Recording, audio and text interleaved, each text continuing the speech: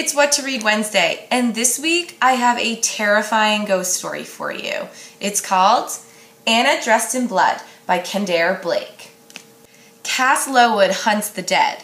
So did his father before him, until he was gruesomely murdered by a ghost he sought to kill. Now Cass is armed with his father's deadly and mysterious blade. And Cass travels the country with his mom and his spirit-sniffing cat.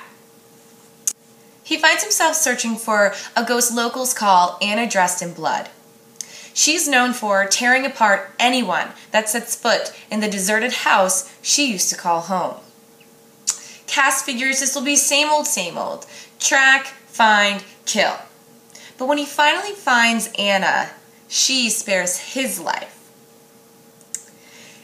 He totally second-guesses everything he's ever known about ghosts. Will Anna be the most powerful and evil ghost that Cass has ever met? Or will they form an unbreakable bond? Just to warn everybody, this book is scary, and there are some parts that are gory. I would not recommend this book if you are faint of heart or you get squeamish. Otherwise, it's a great Halloween read to spook yourself out.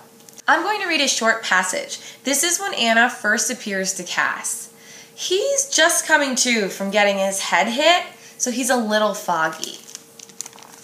I shake my head softly, still disoriented.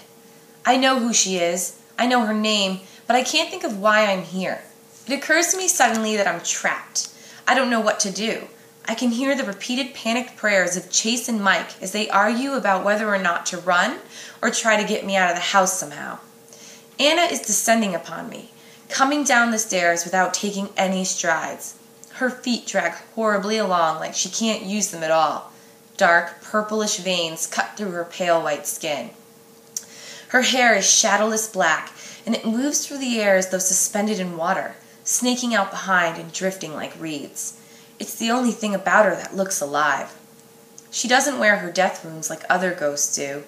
They say her throat was cut, and this girl's throat is long and white. But there is the dress. It's wet and red and constantly moving. It drips onto the ground. I don't realize that I've scooted back against the wall until I feel the cold pressure against my back and shoulder. I can't take my eyes off her eyes. They're like oil drops. It's impossible to tell where she's looking. But I'm not foolish enough to hope that she can't or hasn't seen me. She is terrible. Not grotesque, but otherworldly. If you like the sound of Anna Dressed in Blood, you'll be happy to know there's a second book, Girl of Nightmares.